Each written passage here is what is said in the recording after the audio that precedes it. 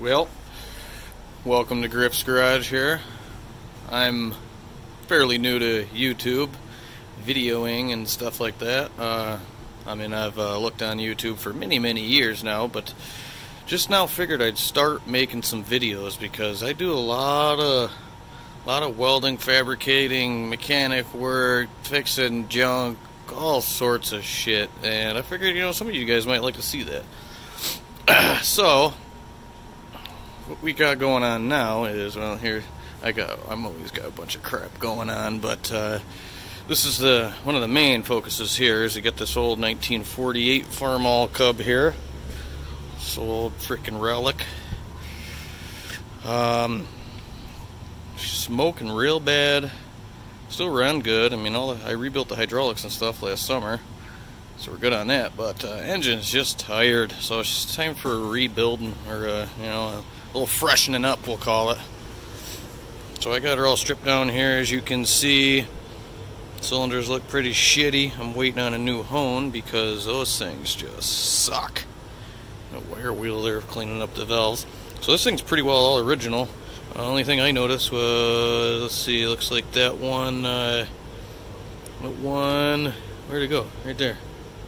That one valve there is not original. So it looks like somebody's replaced one valve on this damn thing. Gotta have the Hortons. What else did I do? I put a new radiator in a couple years ago. Belts. I've dicked with the carb a bunch of times. Gotta do a hydraulic pump. I probably put points and condenser on it about 1,000 times. Plugs.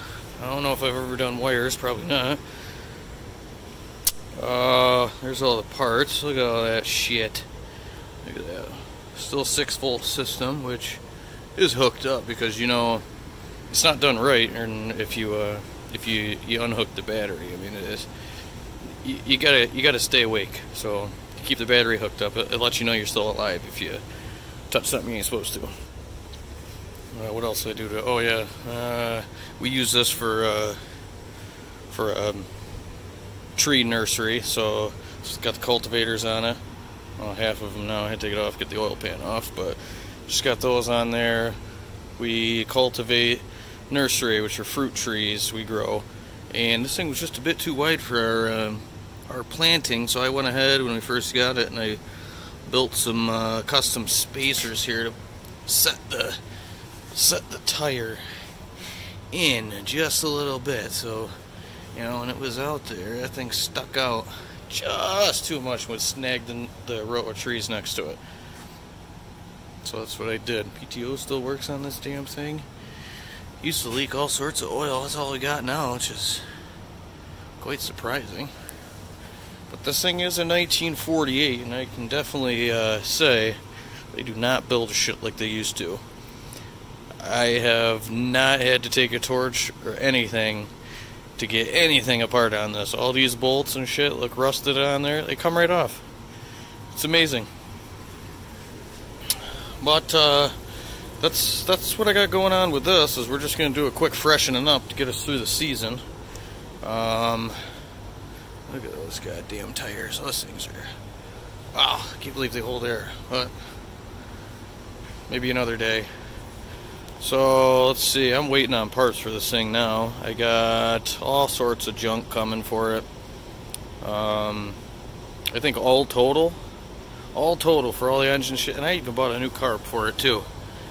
I only spent like $300, $300, and that includes the flex hone I'm waiting for because I don't have one that size. This is a 2 5/8 bore. I don't got one like that, and these other ones here, as I said a little bit ago, suck. I don't want to be there all day fucking honing this damn thing. So I got new rings and shit coming for it. These fucking rod bearings, they're just absolutely shit. Didn't do anything to the crank though, which is good, so I caught it just in time.